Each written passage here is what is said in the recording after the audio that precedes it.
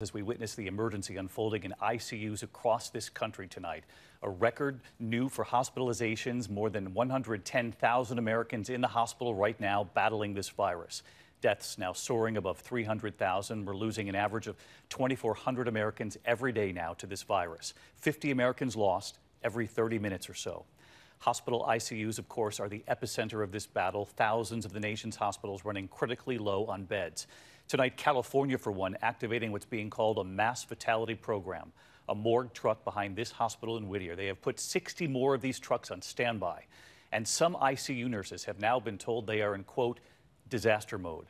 We will carefully guide you through this new report tonight from the FDA on the second potential vaccine and, of course, the emergency they're now seeing in hospitals across this country. We begin here with ABC's chief national correspondent, Matt Gutman, leading us off.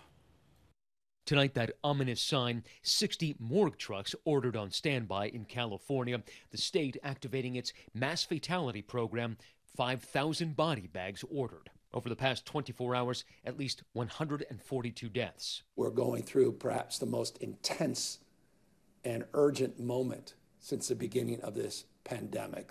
Hospitals across the state now being overrun. LA County, with a population of 10 million, now has fewer than 100 ICU beds available. The number of Americans in the hospital right now fighting COVID surpassing 110,000, record for 9 straight days.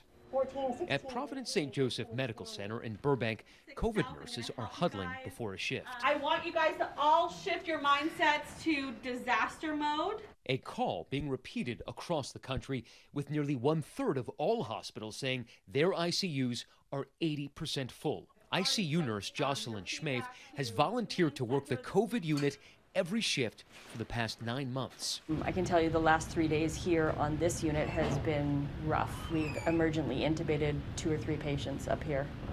We've, I'm talking about, comfort measures. Yet in nearby Newport Beach, they're protesting lockdowns. This despite that Thanksgiving surge, a record 213,000 cases a day across the country. In New York, the mayor saying a full shutdown may come after Christmas. I don't say it with anything but sorrow, but I do think it's needed. Tonight, deaths are spiraling, the U.S. averaging more than 2,400 a day. The 7-day average increasing by nearly 70%.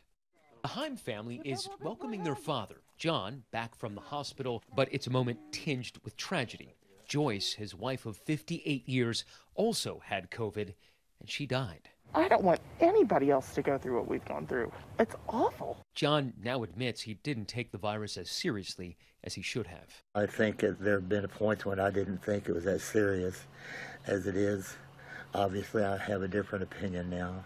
We've heard that from so many patients. We're glad he's getting better tonight. And let's get to Matt, who's with us live from Burbank, California. And Matt, as part of that mass fatality program announced today, the governor in California is now asking for help tonight from the Department of Defense.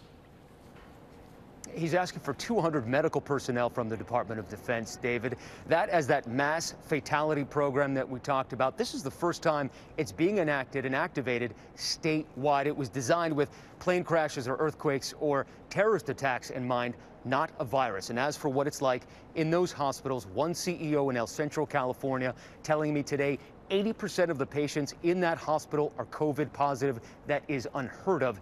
He said it's like drinking from a fire hose. David. All right, Matt Gutman leading us off tonight. Matt, thank you.